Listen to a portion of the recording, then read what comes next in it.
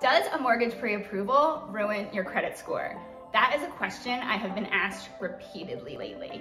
Hi, I'm Jamie Hartman with New Route South Jersey. I'm here with Ryan Goldberg of Guaranteed Rate, and he's going to answer a lot of our main mortgage questions. So Ryan, does a mortgage pre-approval ruin your credit? Oh, Jamie, thanks for having me. I appreciate it. And that is a huge question that I got asked often as well. No, it's not going to ruin your credit.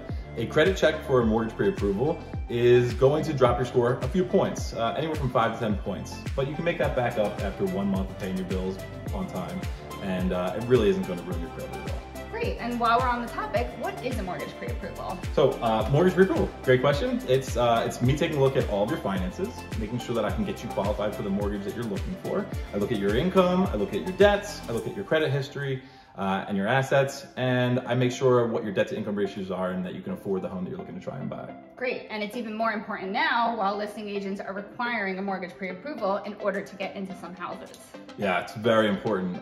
It's the number one thing you should do before you actually go out there and look at houses, because if you go out and see a house that you fall in love with, you want to be able to put an offer in right away. In this hot market, if you don't, and you take some time to get pre-approved after the fact, it could make you miss out on a house. Absolutely. And while we're on the topic, a mortgage pre-approval will tell you exactly what type of financing you qualify for, but what would you say are the different types of financing? Yeah, so there's a few types of financing. The two main common ones are FHA and conventional financing. There's also USDA and VA financing as well. And what would you say are the main differences between conventional financing and FHA financing? Yeah, so conventional financing requires, will not require mortgage insurance if you put 20% down.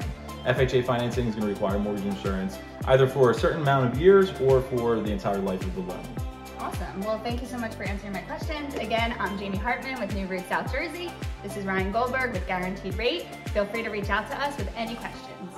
Bye.